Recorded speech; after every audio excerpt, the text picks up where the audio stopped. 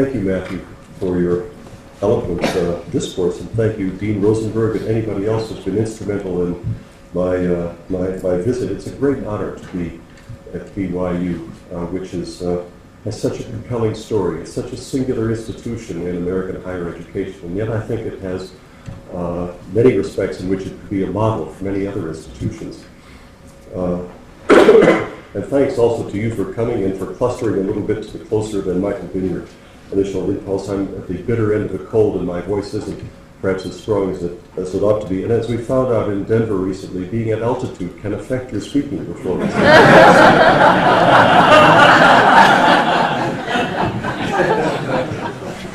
It's my first visit to BYU. I live in Chapel Hill, and I actually have a faculty appointment at the University of North Carolina, but given all the scandals that have been engulfing the football program at UNC recently, I've kind of been in the market for a football team to support. Perhaps you can help me out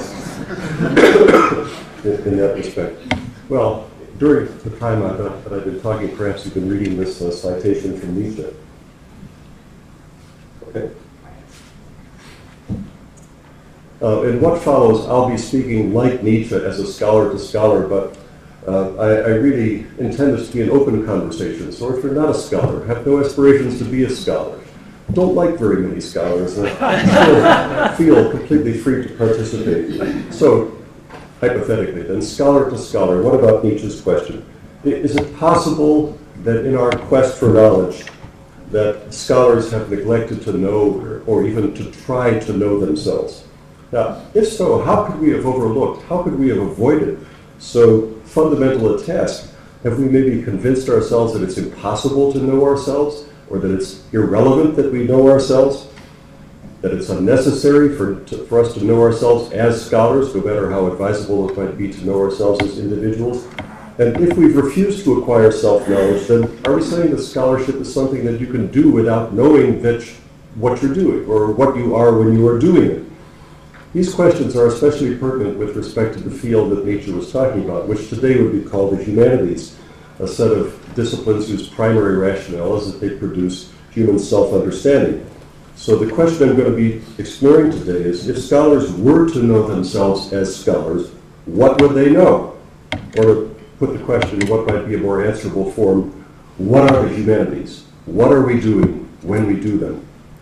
It's remarkable to me how in our time, as in Nietzsche's time, these questions seem to be very fundamental, but they're very rarely asked. There are defenses of the humanities, there are lamentations about the state of the humanities, there are criticisms of the humanities, there are historical accounts about the humanities, but there's very little in the way of a positive account about what it is that a humanistic scholar actually does.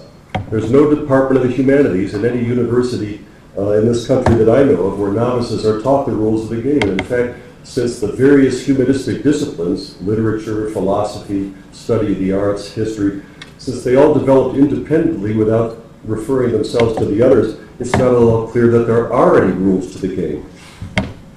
Always in the plural. The humanities appear to be just a collection of scholarly practices that are linked by administrative convenience to form a set that's roughly comparable to the natural sciences and math and the social sciences and everything else, and we'll call that the humanities.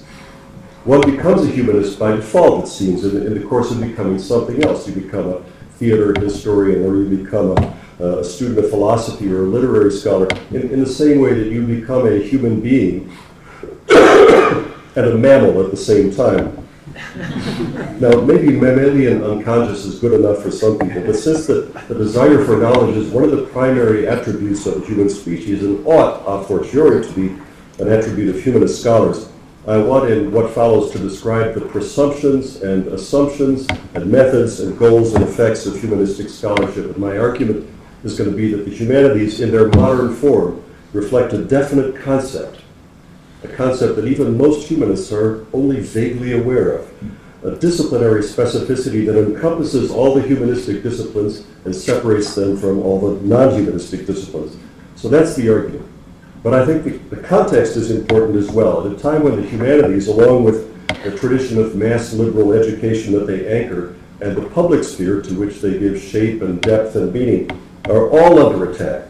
And the humanities are sometimes portrayed as if they were a curio or an irrelevance or a luxury incompatible with the new realities and therefore dangerous to the state, the economy, and young people in general. At such a time, I think it's important to pause for a moment to undertake a precise prescription of what it is we're being asked or urged, or if these fail, forced to abandon. Okay, the first thing to say is that the humanities represent a field of knowledge like others. This field begins by establishing a limited set of objects, texts, other man-made artifacts, which it approaches by way of agreed upon definitions and distinctions and theories and other guardrails for understanding.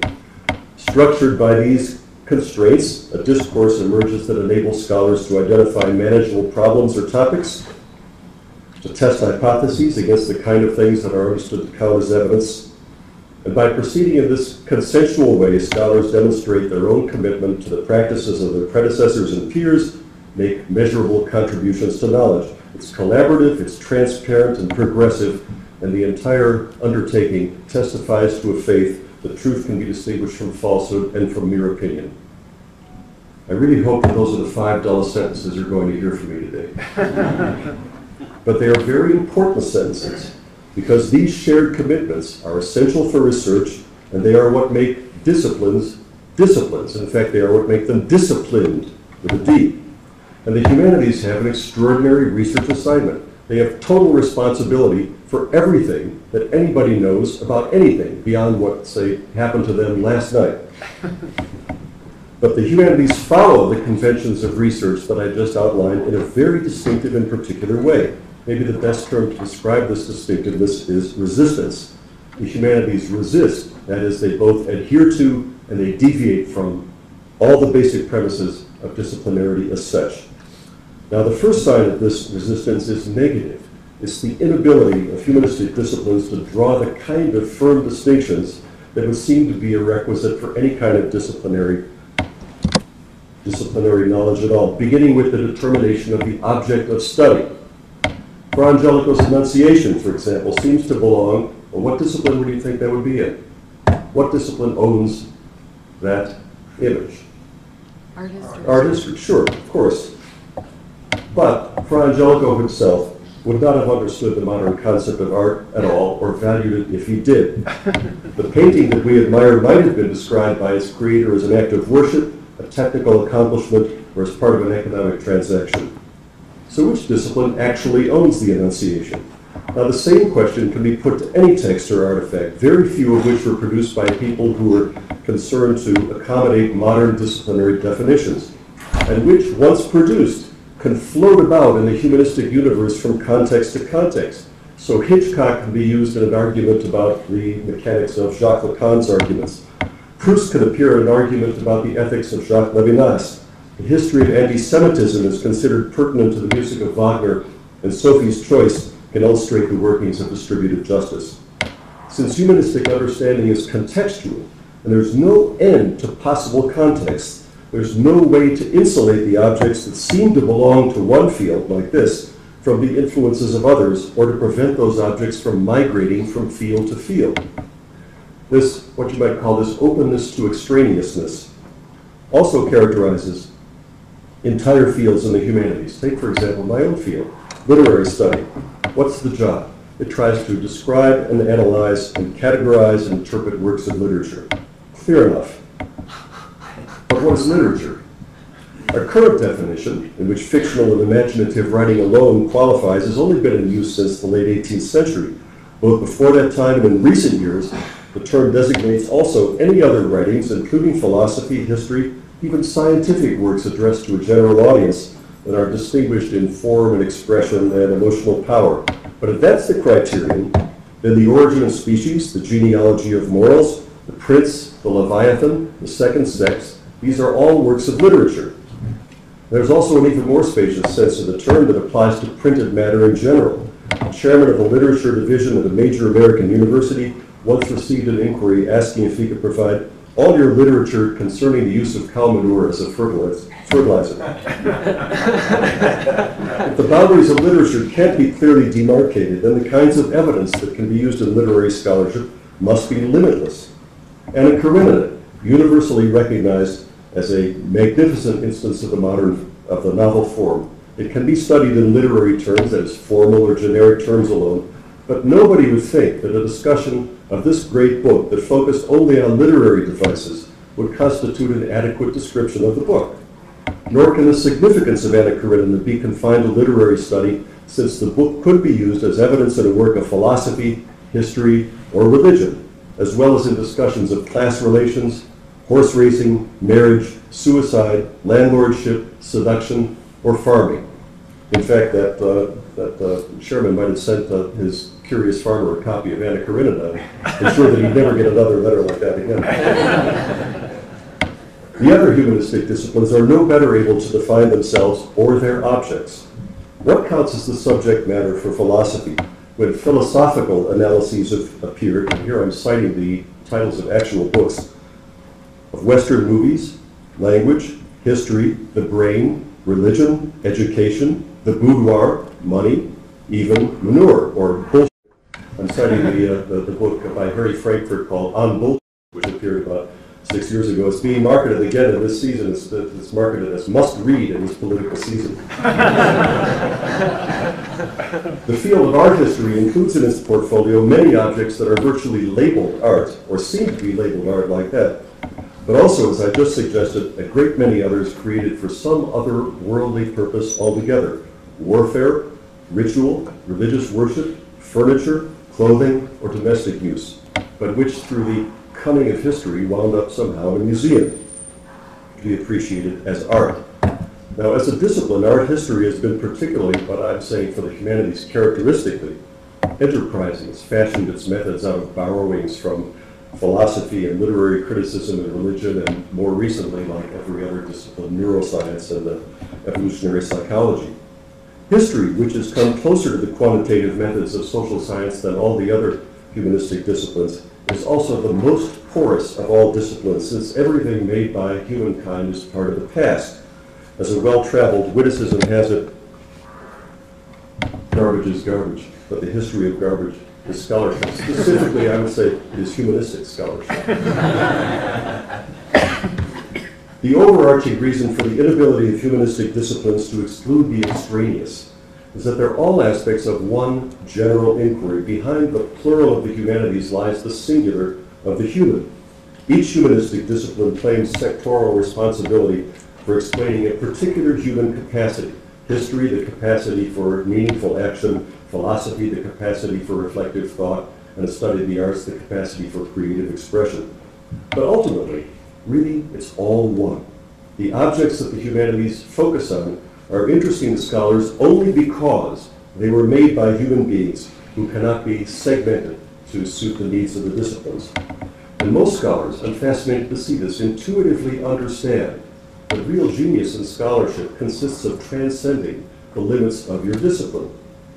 They understand that one-dimensional explanations, no matter how compelling, represent a kind of restriction and a deformation of the humanistic project. They reserve their deepest admiration for scholars whose work illuminates the human condition generally. It's distinguished not only by such things as learning and acuity, but also by what Daniel Barenboim, a musician, calls a fierce anti-specialization.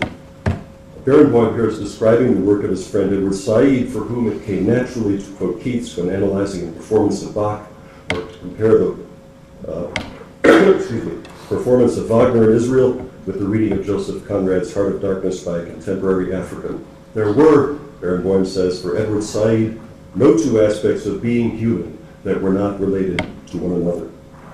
Now, one can praise a humanist in these terms because a general non-exclusive relatedness is inherent in the larger project of the humanities, which is the furtherance of human self-understanding in general.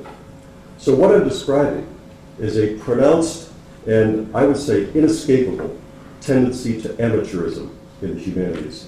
The humanities are a sector of knowledge that is founded on a resistance to the very idea of sectors of knowledge. Now, the historical source of this resistance and the, shall I say, the alternative non-professional self-understanding that it suggests, I think, can be located in the development of the American Academy around the middle of the 20th century, when the institutional category of the humanities as a collection of disciplines, including language, literature, philosophy, history, and the arts, was coming into focus. It's shocking or it's shocking to many people, how recent the institutional category of the humanities really is. If you went back 60 years ago, you would find many universities that just didn't have this category at all. If you went back 70 years ago, you would find most. If you went back 80 years ago, you would find all that do not have the category of the humanities. The humanities came into focus pretty suddenly after the end of World War II. At this time, general education, which is a form of liberal education centered on what was called a core curriculum, was advanced as the model for American mass education at both the secondary and post-secondary levels. Now, the ultimate end of education in the policy view that crystallized around this time was to open the pores of the imagination in a way that would permit the individual to respond to the unpredictable challenges of life in a productive and creative way. Each of the three branches of knowledge, math, natural sciences and math, social sciences and humanities, served an important purpose, but it was the humanities that were charged with giving people an inspiring sense of the breadth and depth and variety of human accomplishment. In this conception of liberal education, the humanities were the curricular instrument for imparting wisdom.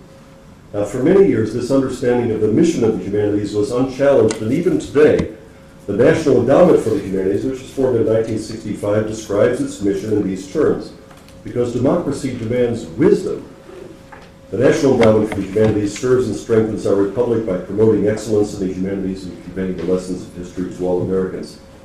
Now, to many people today, this sounds politically and academically pretty conservative, and the NEH has on occasion been accused of supporting conservative ends.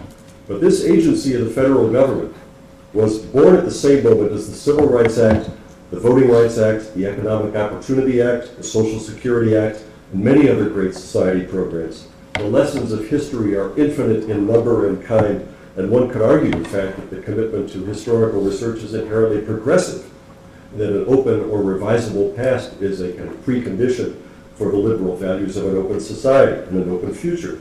While if you consider the past as a set of precepts or examples that are closed to further inquiry, this marks a degeneration into reaction or myth or dogma. And indeed, the NEH and the humanities generally have also been accused on other occasions of a liberal bias. But I think the bottom line is that the humanities have no inherent political valence. Whatever the politics of the moment, the conception of the humanities that prevailed throughout much of the 20th century was oriented not towards research and professionalism, but toward the undergraduate classroom, something in which BYU is especially strong, with a vast audience, as this indicates, of all Americans that is envisioned in the distance.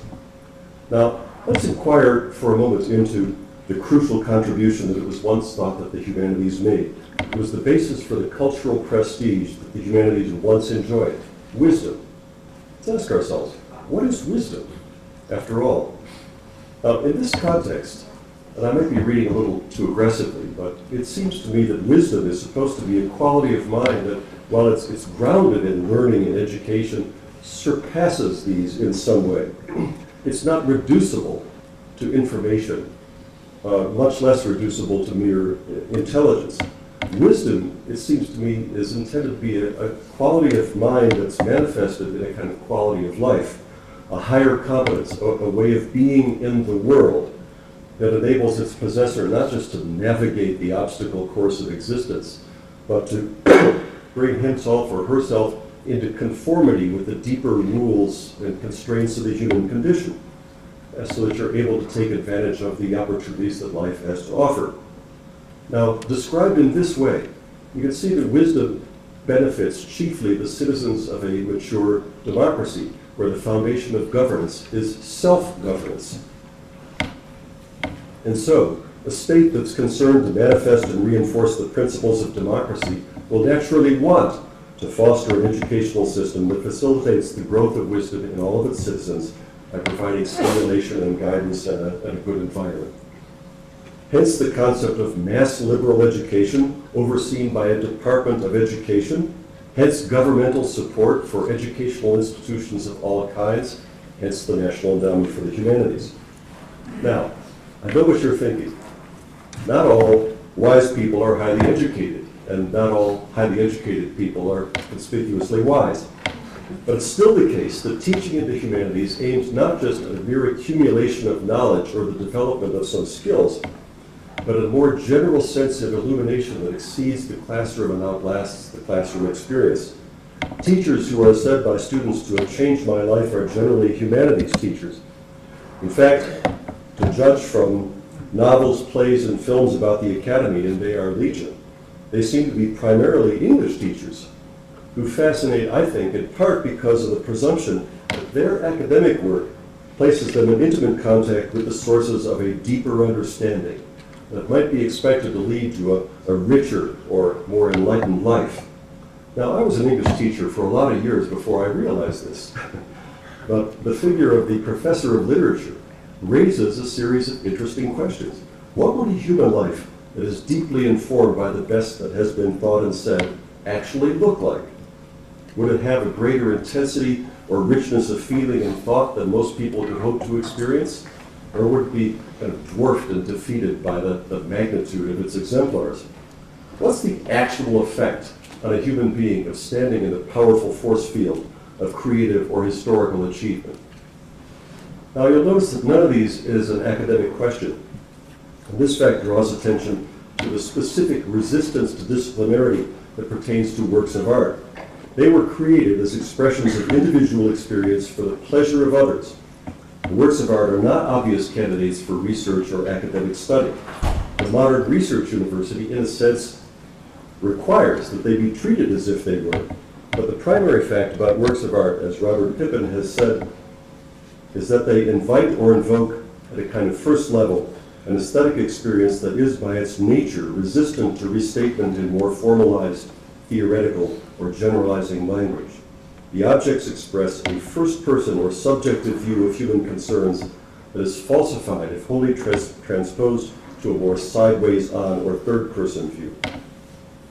In other words, works of art can be studied in a variety of ways by academic disciplines, but if the first-person dimension is ignored, what it means to me, how it strikes me, if that's ignored, they cannot be said to be understood at all. So the first of the humanities' distinctive disciplinary features is then a radically and fundamentally anti-disciplinary openness to the extraneous. The second that I'm going to be talking about is the extraordinary prominence given to subjective actions, such as the judgments, intentions, and evaluations and interpretations of individuals. In the humanities, but not in other disciplines, mental acts like these are both the object and the end of scholarship. It's really easy to miss this point because humanistic scholarship is devoted to the close examination of objects or texts. For the humanities, the inescapable starting point is the singular object, the product of history. And in fact, in this respect, I would say that the humanities are actually far more empirical than the sciences, which tend to focus on things imperceptible to the senses, including those things detectable only by machines or by mathematical inference, and then to represent these things symbolically through numbers, symbols, graphs, or formulae, and then to formulate these results as elements of a general law or model. I hate to be the bearer of bad tidings, but this is not a very empirical procedure. Counterintuitive though it seems, it was the humanities and not the sciences that first introduced in the early 19th century rigorous empirical methods. And it was science that has always advanced by lowering the degree of empiricism in favor of theory. The reason that science does this, according to President Conan, is that empiricism is extremely slow. You know, you're observing, you're classifying, you're measuring, you do this, and it takes up a great deal of time, and all you're doing is waiting for that moment when you can formulate some theoretical principle that enables you to leap forward. And science is always interested in, excuse me, in the theoretical leap forward. The humanistic discipline that introduced, in the words of Jim Engel, empiricism was philology, which might be described as a kind of non-humanistic foundation of the humanities. Since the emergence of the modern form of this actually quite ancient practice at the end of the 18th century, some philologists have defined their work in the dullest possible way as a rigorous concentration on strictly linguistic or strictly textual features, the first uses of words, the geographical range of certain forms, spelling variations, anomalous verb forms, case terminations, inflections, classifications of languages, to the rigorous exclusion of any questions about meaning or value. The modern humanities really resist this kind of empiricism. You could say that they're both empirical and non-empirical, and that while they do focus on the singular object in all of its contingent tale, they treat that object, and this is the important point, they treat that object as the product of human agency, and it's the human agency that is the real object of study. The great French philosopher, oops, well, I meant to do one then the other, but restrain yourself from reading Martha Nussbaum and focus only on the great French historian Philippe Taine says in the very first page of a book written in 1871, why do you study the shell except to represent to yourself the animal? So you study the document only in order to know the man. The shell and the animal are lifeless wrecks, valuable only as a clue to the entire and living existence. We must reach back to this existence, endeavor to recreate it. Genuine history is brought into existence only when the historian begins to unravel across the lapse of time.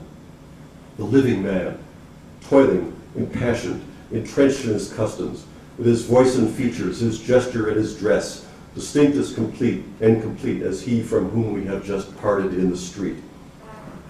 Now today we have, don't read us about me. Today we have a more sophisticated understanding of the forces that produce the historical object than the one that Ted was working with. We no longer focus our attention only on the sovereign subject, the living man, but we continue to study such objects from an historical perspective as the products of human agency and intentions, even if we think that these agency and intentions are collective or unconscious or distorted. From a humanistic perspective, but not from a non-humanistic perspective, subjective states of real individuals are almost literally perceptible in the text or in the object. One would not find in a non-humanistic work of scholarship a passage like the one, and now you can read along with me, in Martha Nussbaum's Love Knowledge. I'm interested that striking how little variation there is from Taine to Nussbaum. I'm interested then in all and only those thoughts, feelings, wishes, movements, and other processes that are actually there to be seen in the text. Seeing something in a literary text, or for that matter a painting, is unlike seeing shapes in the clouds or in the fire. There the reader is free to see whatever his or her fancy dictates, and there are no limits on what she may see. In the reading of literary text, there is a standard of correctness set by the author's sense of life as it finds its way into the work. And the text, approached as the creation of human intentions, is some fraction or element of a real human being. Now, the humanistic scholar doesn't claim to study human beings directly, you'll notice, but only through the medium of the text. The effort of exact perception is placed in the service of a more speculative understanding of something that can never be directly observed, which is the sense of life as experienced by a human being. Now, Martha Nussbaum is not a conventional scholar, she's not an uncontroversial scholar, but this passage at least registers a general humanistic premise that the object is to be considered as the material trace left by mental states. Very rarely made explicit, but this premise, I think, informs the tendency of humanists to see reality not as something directly given, but rather as something constructed, invented, fashioned, performed, or imagined. In other words, somebody did this. Now, if as one commentator has written, Erich Auerbach's masterpiece, Mimesis, the representation of reality in Western literature, made the modern idea of the humanities possible. One reason was that Auerbach was able to focus so compellingly on representations rather than directly on reality. This focus was only possible in the context of another, more spacious phase of the philological project in which the task of exact description and analysis was enfolded within a larger commitment to comprehensive knowledge of literatures, languages, political and intellectual forms, religions, and the interconnected arts. In this phase of the work, the philologist views every document in historical terms as a representation of experience generated by a particular mind at a particular moment, and also what you might think of as a representative representation expressing the sensibility of an entire culture. Now, on this premise, that texts represent mental states, Auerbach was able to arrive at really startling conclusions based on what would seem to be extremely slender evidence. In the first chapter of my Mises, Odysseus' Scar, Auerbach contrasts the brilliantly foregrounded and uniformly illuminated style of the Homeric epics with the style of the Old Testament, which leaves everything in obscurity, with crucial thoughts and feelings unexpressed, and the entirety fraught with mysterious background, as he puts it. Without ever departing from stylistic analysis, Auerbach infers something really amazing: two utterly different understandings of human character, society, and history, with the Homeric style registering the perspective of a ruling class whose dominance is undisturbed regardless of the turbulence of the wars that it engages in, and the biblical style anticipating the dynamism and instability that has come to characterize the modern West. These are amazing inferences to draw from a close reading of two little passages. But again, the extraordinary illuminates the ordinary. Auerbach made the modern idea of the humanities possible by developing a scholarly method for drawing conclusions about the character of entire cultures from stylistic analysis. Now, very few people have ever attained Auerbach's level of mastery. It's almost superhuman. But all humanists are engaged in the project of trying to recover from a scrupulous examination of an object, the human being or human beings in all their aspects and dimensions that created them. Now, this kind of a project places an extremely heavy stress on the very idea of a fact. That is, it subjects it to stress. As a research activity, humanistic scholarship has to respect the concept of the fact. But humanists have found a way to fold this basic scientific concept into their own conviction that the facts they deal with are thoroughly humanized and, as it were, de-objectified. It's not only high-flying theorists who make these arguments. The impressive but methodologically very conventional historian of art, H.W. Jansen, introduced his 1962 tome, The History of Art, now in its 8th edition as a standard textbook, by saying, there are no plain facts in the history of art, or in the history of anything else for that matter, only degrees of plausibility. Every statement, no matter how fully documented, is subject to doubt and remains a fact only so long as nobody questions it. Jansen actually compares facts to sleeping dogs, whose dormancy lasts only till some other scholar awakens them. Now, this simile is plausible only in the context of a humanistic assumption about works of art, that a living mind is immured but somehow recoverable in that object. The means of recovery will always be speculative and exploratory, no matter how granular, no matter how empirical the analysis itself is, because the real object of inquiry is not an object at all, but a mental state that we can never know directly. The humanistic approach to the task of understanding is often described in terms that just mystify and frustrate, and sometimes even enrage those of a more scientific or positivistic bent. One is said to open oneself in an act of sympathetic apprehension towards the other. One experiences a fusion of horizons, a subjective intuition, a feeling of intellectual sympathy. There's a long tradition of hermeneutical reflection dominated by German thinkers, from Schleiermacher to Habermas, that has theorized the act by which a mind comes to an understanding of another mind through the medium of an object. The German predecessor for the modern humanities, the term is called Geisteswissenschaften, means literally spirit knowledge, or knowledge of things in which the human spirit comes to expression. This actually only makes things worse from a rationalist perspective. But this kind of a rationalism is not confined to theorizing Germans. It is broadcast throughout the world of the humanities. The British philosopher and historian, whom you might think would be more empirical and hard-headed, R.G. Collingwood described historical inquiry as a reenactment of past thought by the historian. Bertrand Russell, a mathematician, said that in studying a philosopher, the proper attitude is one of hypothetical sympathy. But there's a kind of anti-scientific nadir who is reached by the contemporary literary scholar Stephen Greenblatt, who begins his great book, Shakespearean Negotiations, with the unembarrassed confession, I began with a desire to speak with the dead. No chemist, no sociologist, no economist or engineer would introduce himself to his readers as a person driven by desire, much less by this desire. But to a humanist, Greenblatt's statement is surprising only in its bluntness. All of us want to speak with the dead. We all want to engage in that infinitely tantalizing, beguiling, endlessly important, but objectively impossible feat of recovering a mind from an object. The primacy of the subjective applies to every aspect of the humanities, including, most interestingly, the form of scholarly work itself. Humanists don't consider objects or artifacts or events as mind-independent realities reducible to quantitative description. From the humanistic perspective, objects can always be redescribed when they're seen from a different point of view, put in a different context, identified as an instance of a different type, analyzed in a new way. All such redescriptions pick out different qualities, which, unlike quantities, can be disputed. And this is why humanistic thinking takes the distinctive form of argument. Now, as a clarifying instance of the humanistic difference, compare two projects. The first is called Inventing Europe.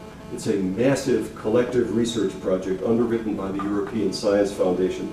It involves hundreds of scholars who will be unfolding their conclusions over 6 volumes. It describes itself in the following way.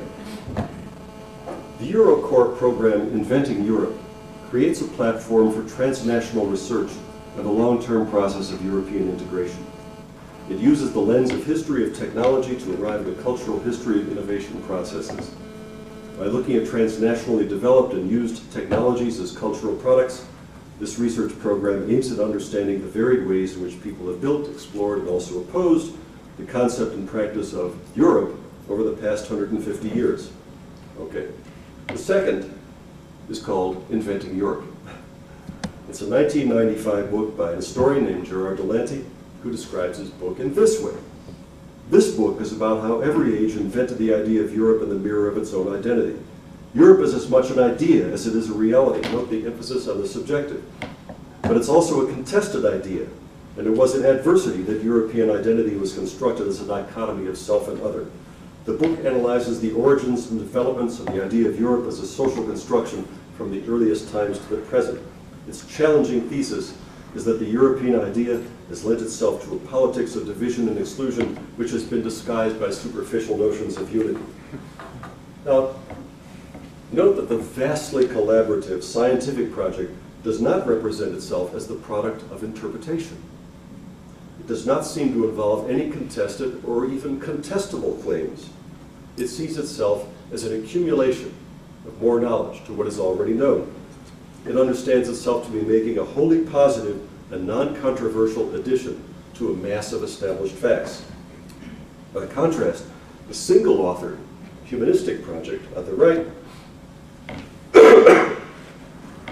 takes the form, as I said, of an argument that seeks to challenge received wisdom or conventional thinking. Its goal is not to add to our mass of factual knowledge, but to persuade the reader to accept a different understanding than the one that he or she already had. This emphasis on the subjective applies not only to the aims and methods of scholarship, but even to the scholar, him or herself. Near the end of Mimesis, Auerbach, whose subject incidentally was also the invention of Europe, explains that as a wartime exile in Istanbul during the Second World War, he had to work without the materials that would have been available to him at the German Research Library. And he said that this restriction threw me on my own resources, my learning, my experience, my sense of life. In the end, he said, he came to embrace these limitations because they actually clarified the essential condition of the scholar, alone with the mystery of the primary text. As he put it, there is always going on within us a process of formulation and interpretation whose subject matter is our own self. Once again, Auerbach represents an exceptionally distinguished instance of a general circumstance.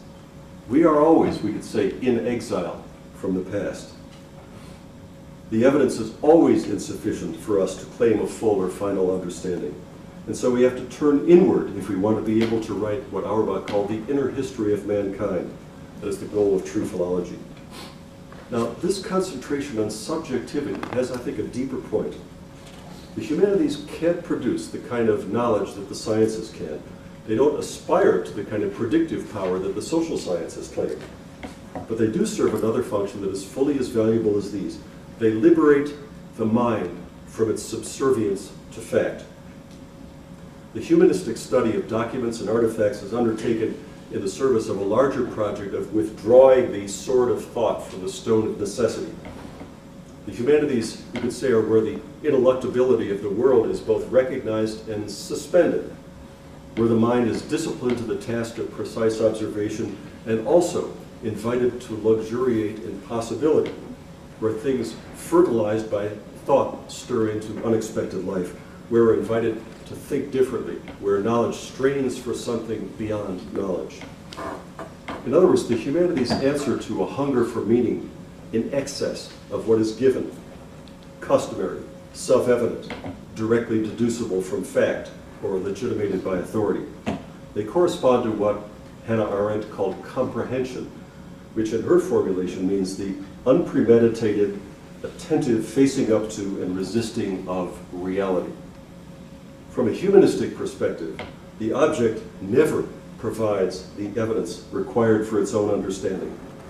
As a consequence, observation itself must at some point give way to a speculative leap into the domain of the possible. In a very deservedly famous passage from an essay on man, Ernst Cassirer, who along with Auerbach and Arendt was among the formidable group of émigré scholars who established many of the foundational principles of the humanities, describes the power and value of symbolic thought in just these terms. The great mission is to make room for the possible as opposed to a passive acquiescence in the present actual state of affairs. It's symbolic thought which overcomes the natural inertia of man and endows him with a new ability, the ability constantly to reshape his human universe. Now there's one final feature of the humanities that deserves separate consideration, and I'm talking here about the extraordinarily close relationship between the scholar and scholarship. The intimate, even loving character of this relationship becomes evident whenever one compares presentations by scientists who almost never have a text in front of them when they're talking, and humanists who almost never lack one. The reason is not that scientists are more articulate than humanists, although they are disturbingly fluent sometimes. But the reason is that in science, the focus is on the information. They can speak extemporaneously about their slides because the precise phrasing of each sentence is not important to them.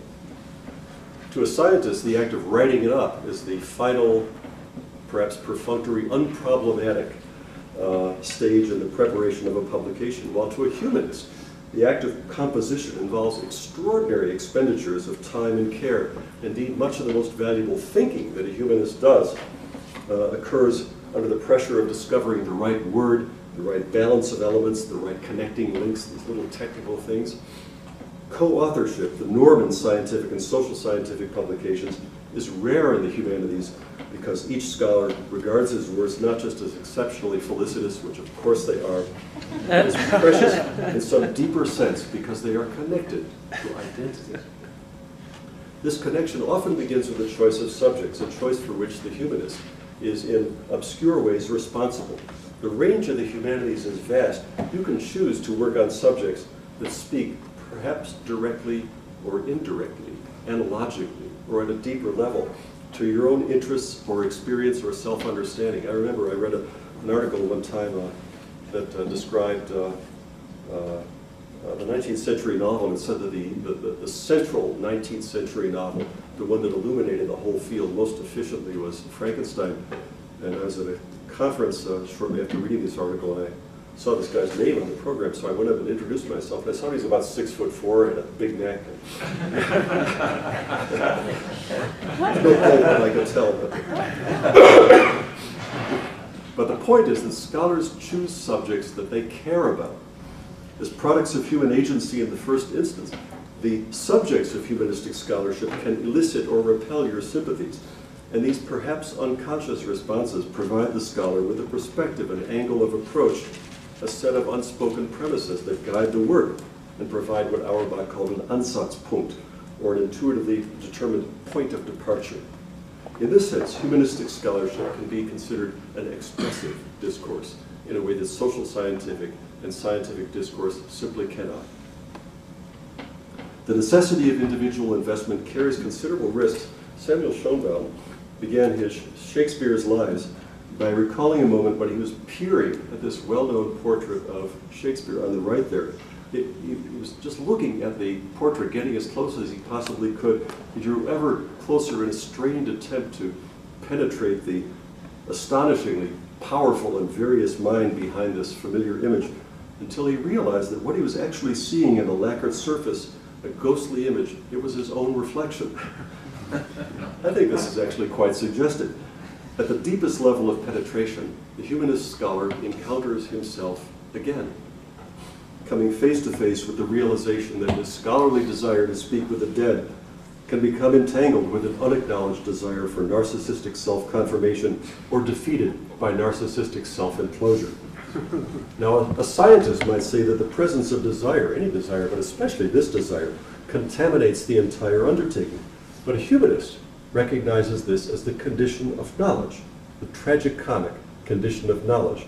The subject matter, as Auerbach says, is oneself. This personal investment in the object of inquiry helps explain one of the most discipline-resistant features of humanistic scholarship, its tolerance for and even encouragement of stylistic idiosyncrasy. Idiosyncrasy is the mark of subjective freedom, and the humanities, as I was trying to indicate earlier, are a discourse of freedom, beginning with the freedom to pick your subject, ending with the freedom to make arguments that are supported by the facts but not compelled by the facts. Academic freedom, and in fact, I think freedom in general, are exemplified by humanistic scholarship, the most distinguished examples of which record an encounter between a complex and difficult subject and an informed and engaged mind. At a memorial service in 2003 for his friend and mentor, the Renaissance scholar Thomas Green, Princeton scholar Leonard Barkin said, "It's the mark of great scholars that their work demonstrates a personal signature, a griff that weaves its way through a great diversity of subjects and concerns." In the work of the greatest of the great scholars, Barkin continued, this set of ongoing individual markers is also the bearer of moral, ethical, spiritual conviction, quite apart from, but woven together with, matters of learning, of history, of critique, of interpretation. Individualized patterns of responsiveness, evaluation, and expression are not just the mark of the individual, the kind of manufacturer's mark, which is what a griff is, but the sign of a scholar's worldly and personal engagement with the material and the task of scholarship. A very great scholar himself, Cassirer, insisted that the scholar's quest was actually for a personal truth.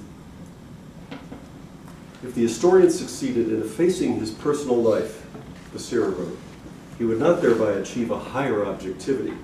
He would, on the contrary, deprive himself of the very instrument of all historical thought. Now, of course, Cassirer is speaking here of a tiny group of highly trained scholars.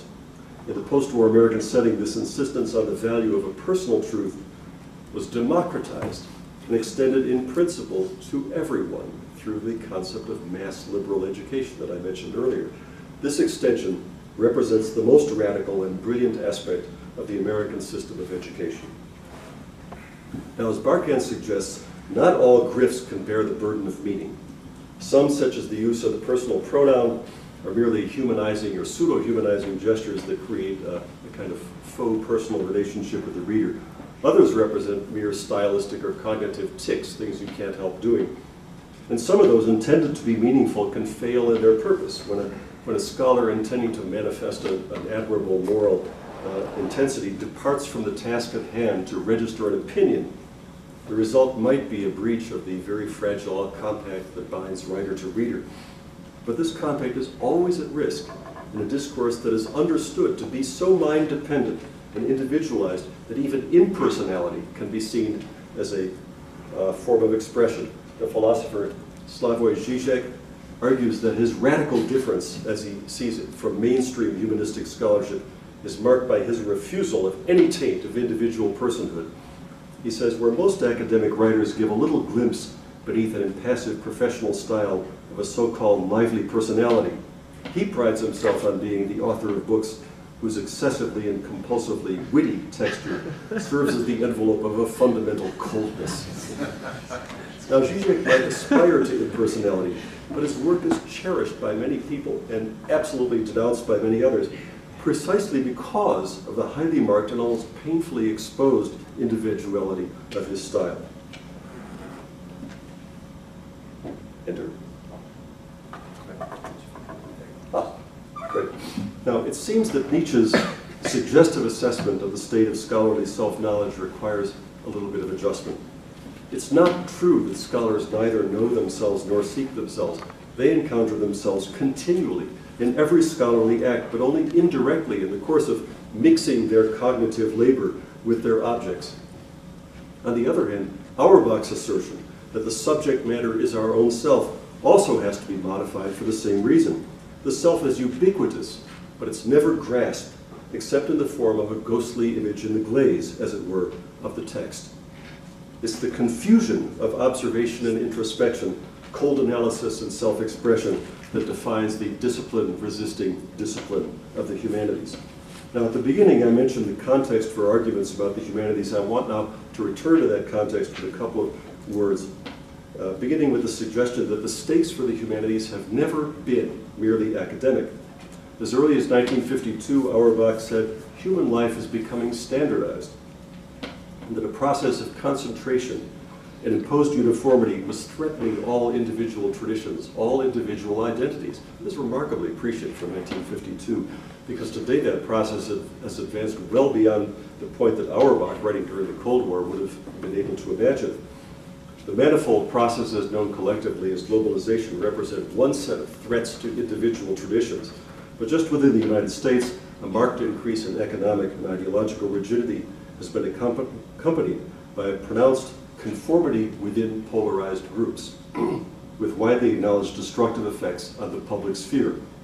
Indeed, what passes for the public sphere today, I think, is a kind of zombie imposter, an increasingly privatized public space in which interests formerly considered public struggle to be heard.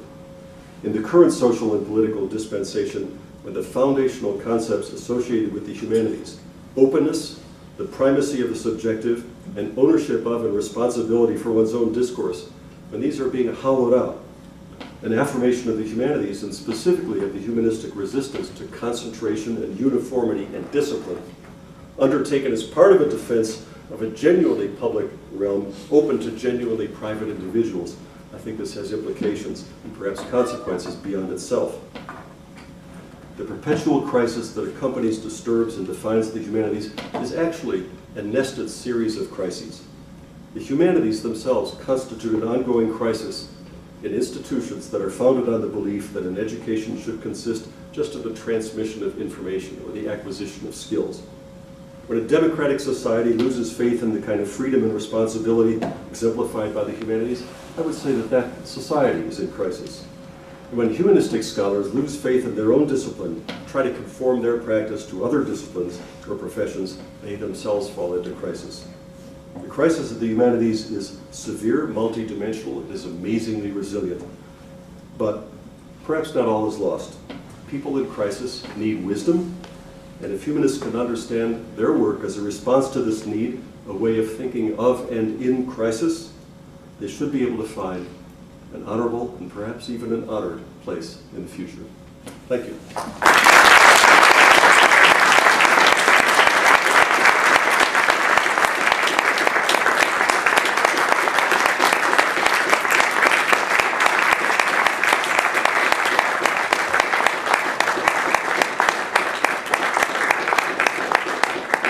Thank you so much. Very rich talk. We have a reception in a bit, but we have some time, up to 20 minutes if you like, for questions. So please, any questions for our speaker? Challenges.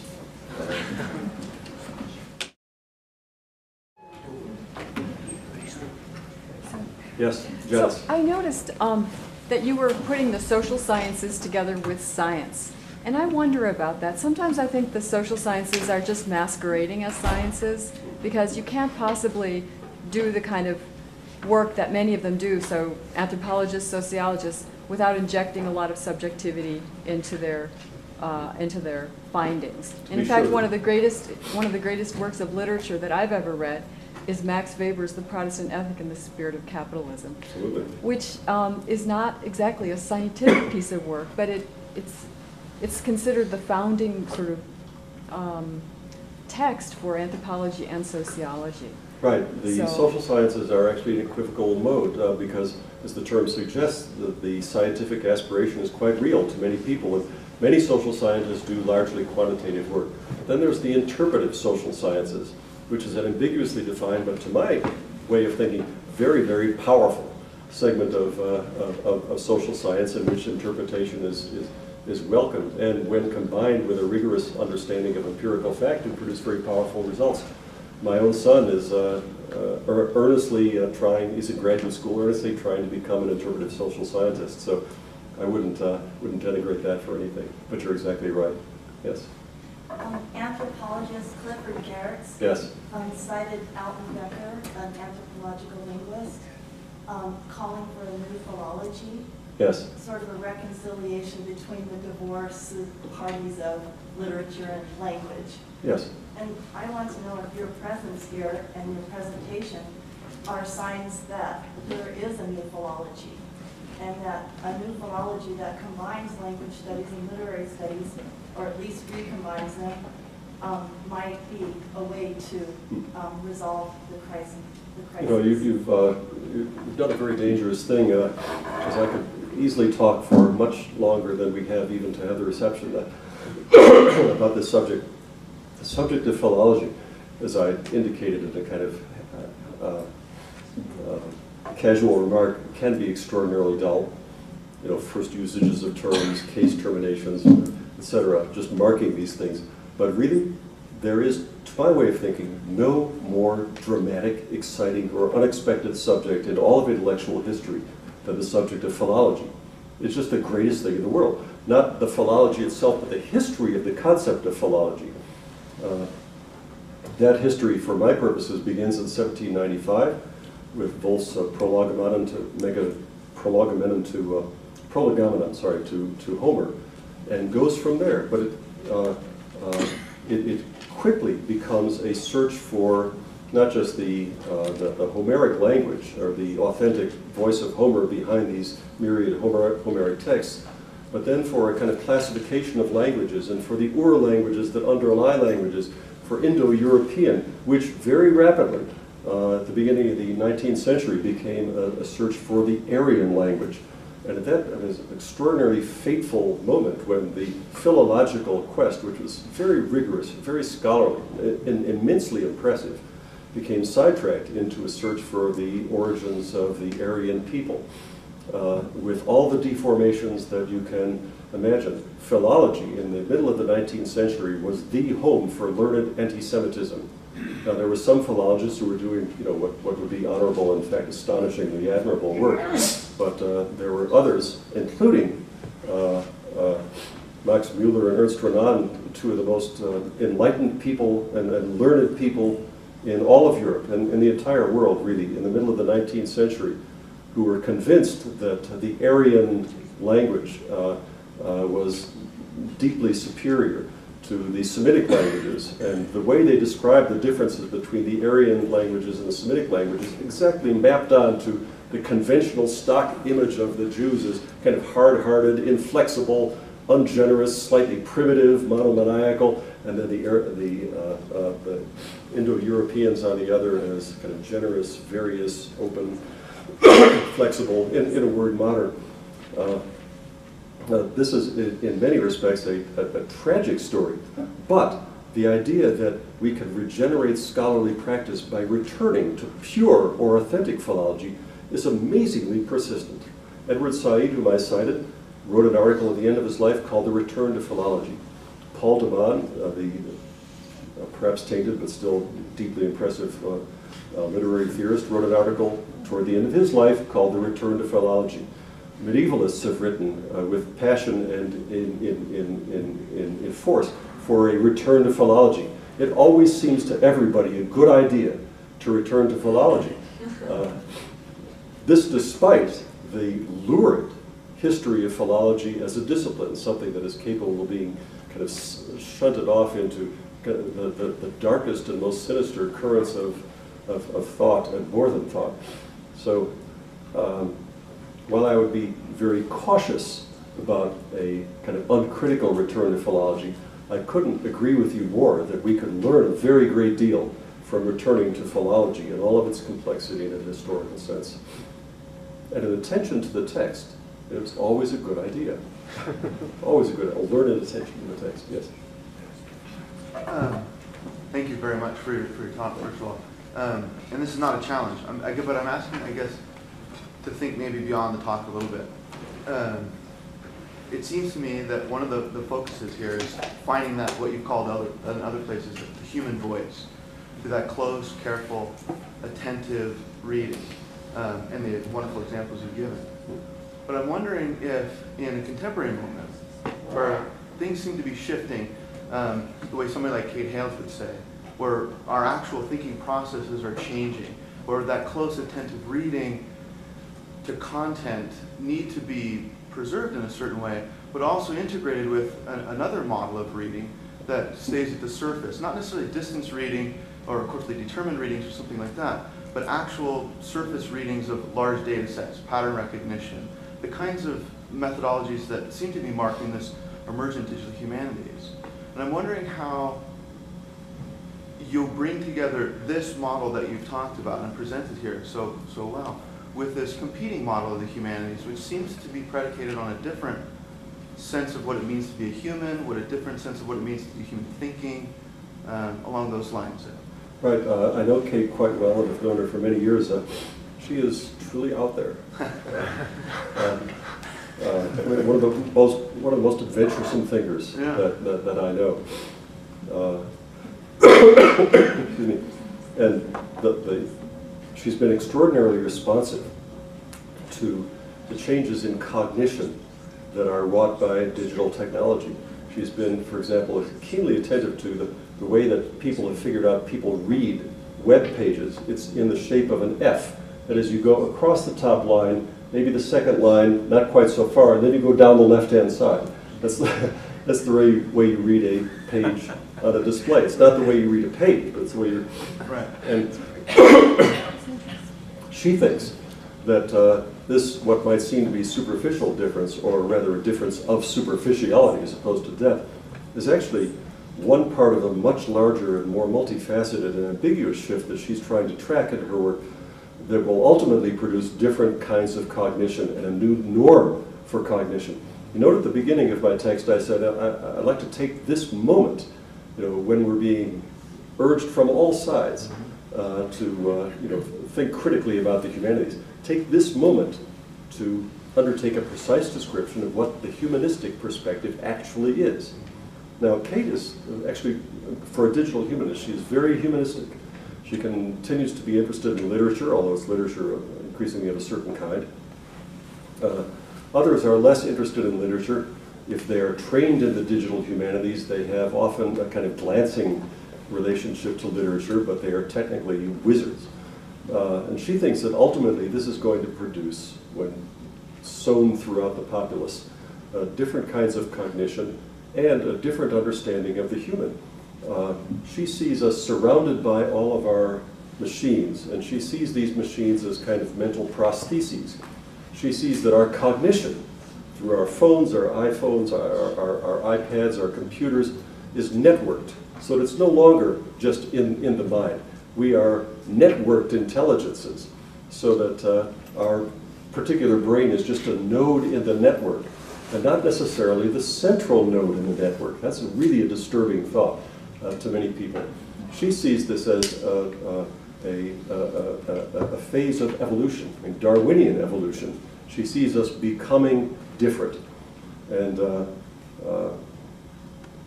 however you feel about this, I guess history will tell.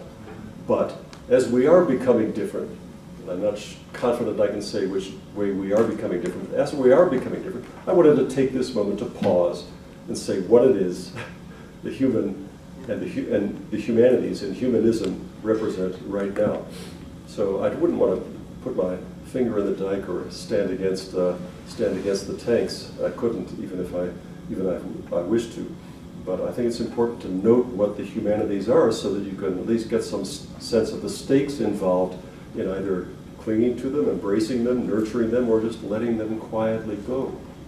Or as in her recent book, she's bringing them together in how we... Well, she says she's bringing them together. She has a clear sense of progress.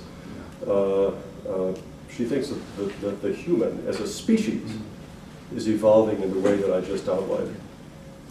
Can I just ask one question kind of as an elaboration on the question that Billy asked? And it's on the point you're making, I think it's a good point, which is that the humanities, you look at the history of the humanities, they themselves have not always meant the same thing, and they thought understood themselves the very same way. I'm thinking about what you said about context. Right. Contexts are endless. That's right. I mean, yet the practices of how we understand context can limit our engagement of context. Think about new criticism, for example, right? What we study is the thing itself, the poem itself, and not anything around it, any context around it, or in deconstruction. So that there's a kind of a ritualistic relation to contexts that can limit or expand how we understand what the humanities do vis-a-vis our own selves, our history, our context, our expressions. So in other words, this moment, though very new in some respects, Kate Hales would say, in other ways, is another moment in a history where the humanities go back and ask themselves whether or not they have the right as agents to engage contexts, what those contexts mean, what it means for knowledge. Well, as Kate herself would say, the humanities have always been where the question of the human has been worked out, where it's been explored, where it's been negotiated, where it's been defined. And I think that's actually a very noble task. It's not the same task from generation to generation. It's a slightly different task with different answers. But the humanities are where the question of the human is worked out. Shall we proceed to the reception? I want to ask what Cynthia, please. I just wanted to do a follow-up on your follow-up. That's what Becker said about the new philology, is that it is a philology of contextual relations. It's not a context-free linguistics like theoretical linguistics.